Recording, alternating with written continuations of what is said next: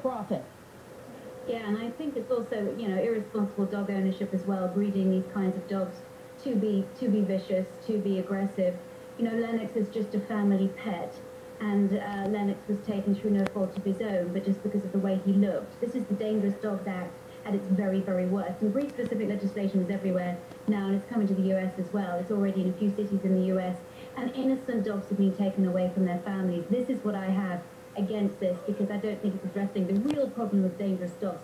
I am all for keeping the public safe, but any breed of dog can be dangerous in the wrong hands, and we need to be looking at the deed and not the breed. And Lennox, for me, this whole story, Lennox is the poster child for this story, because this has got to change. Otherwise, more innocent dogs are going to be taken away.